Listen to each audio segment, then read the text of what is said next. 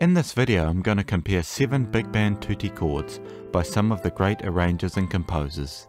For this exercise I'll choose chords that are at a loud dynamic, but if you like this video I might make another one where I look at more big band chords at softer dynamics. Quite a bit of the context around these chords will be missing, as I'm just going to look at one vertical moment from each arranger, but just think of it as an interesting exercise. For each chord I'll look at the orchestration, the amount of distinct pitches and doublings, and then give a general overview of the voicing. I'm generally going to do this in chronological order, and interestingly, Gil Evans' arrangement of The Duke is the oldest I have in my examples. In general, this chord is nice and high and bright. It lacks a real bottom end, as the tuba isn't playing in this instance.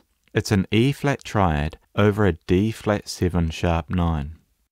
The orchestration is flute, 2 bass clarinets, 2 horns, 5 trumpets, 3 trombones, and rhythm. There are 7 distinct pitches in this chord. Here are the chord tones that are present and their doublings.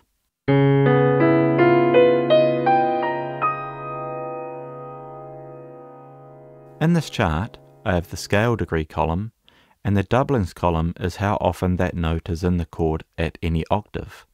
And the third column is any special notes about that particular pitch. As I've mentioned in my previous videos about Gil Evans' voicings, there is no root in the upper parts. It's a very tasty bright chord with plenty of tang or spice with the sharp 9th and the 9th present. The trombones are in a nice solid and loud range. There is only one instrument on the third, and it's a trombone in a nice loud range again.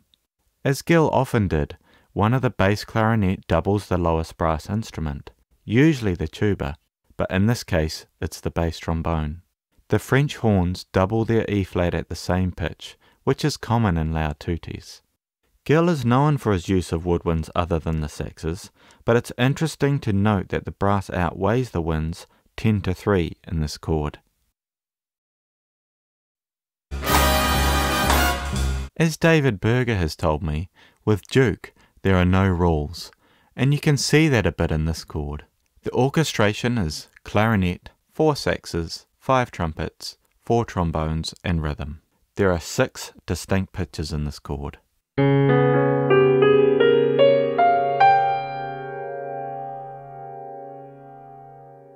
The doublings are as follows. There aren't many thirds, and that's mostly because of the context with the sharp 11 in the top voice. The next chord has the sharp 11 resolving to the third. That's probably why Duke has only left a major second between the top voices.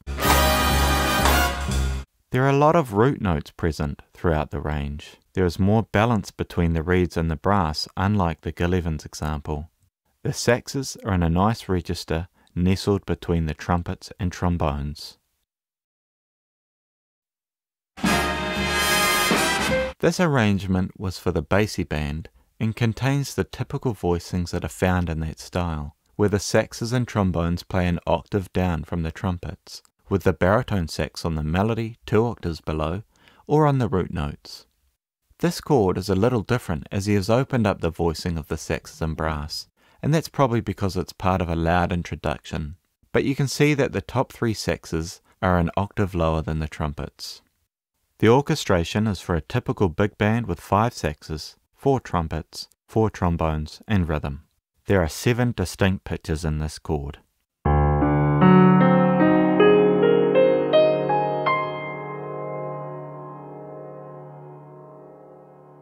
And here are the doublings. There's a nice even weighting on each pitch due to the octave doublings. The root note is doubled by an octave at the bottom, with the baritone sax an octave below the bass trombone. Otherwise the root does not appear in the upper voices. On the sharp 9th pitch, only one instrument is playing it, but it's a trombone in a nice loud range.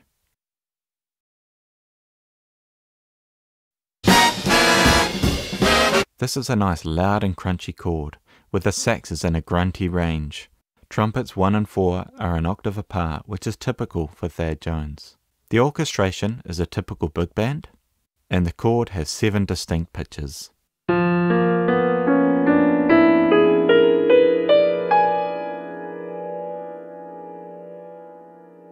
Here are the doublings. This is a wonderful tangy chord in a swinging arrangement.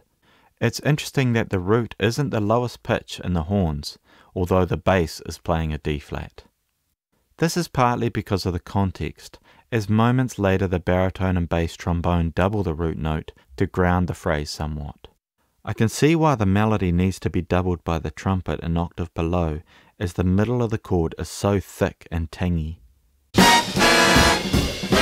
There are a couple of interesting points with this tutti chord. The lowest pitch, the third, is doubled by baritone sax and trombone. There is only one instrument on the root and sharp 9, but both are trombones. This is a bit similar to what we've seen in previous chords, where the trombone in the right range is powerful enough to be heard. The 2/13ths in the chord are played by the saxes, with one of them quite low. This is a classic Nestico arrangement for Count Basie on the awesome album of the same name. The trombones are an octave down from the trumpets, which is part of the typical Basie style. The baritone sax is on the root note down low, and the saxes have a nice open voicing. The orchestration is for typical big band, and there are only 4 distinct pitches in this chord.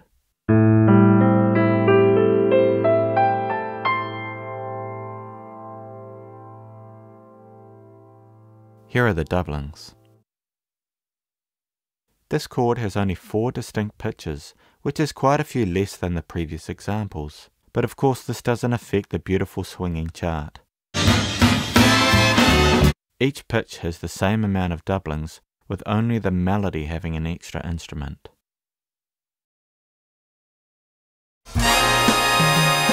This stunning arrangement has lots of interesting chords. This one is taken from a climactic moment that leads into the alto sax solo.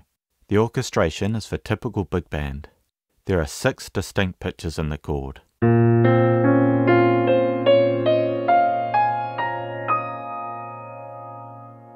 And here are the doublings. It's interesting how the 7th is in a more typical lower part of the voicing. Bob Brookmeyer has really accentuated the semitone from the 9th to the minor 3rd, as it's doubled in the saxes and trombones an octave apart. Trumpets 1 and 4 are on the 11th in octaves, with a root note and a 7th in between.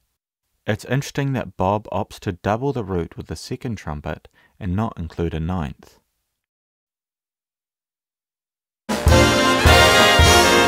This chord during the sax solo is nice and bright. The pitches are spread right throughout the range of the chord, which extends right from a low B flat up to a B flat 4 octaves higher. The orchestration is 2 soprano saxes, 1 tenor sax and baritone sax, 4 trumpets, 4 trombones and rhythm. There are 6 distinct pitches.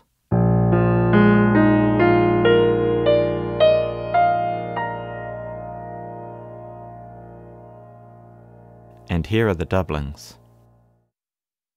It has a few interesting features, such as a nice low note played by the bass trombone, and only one instrument on the 3rd, but this is probably to accentuate the 11th, which is doubled by the second trumpet and second trombone. The 3rd and the 11th are placed right next to each other in a prominent range. So what have we learned? I think I've learned that there are lots of ways to voice a big band chord. Generally, any pitches that weren't doubled were placed carefully so that they would contribute to the texture, usually with a trombone or trumpet in a solid range. The average amount of instruments that were on the melody pitch was 3, and the average amount of instruments on the root pitch was 2.7. Let me know if you enjoyed the video, and write any questions you have in the comments section below. I'm sure I missed some of your favourite chords. If you enjoyed the content, please like and subscribe.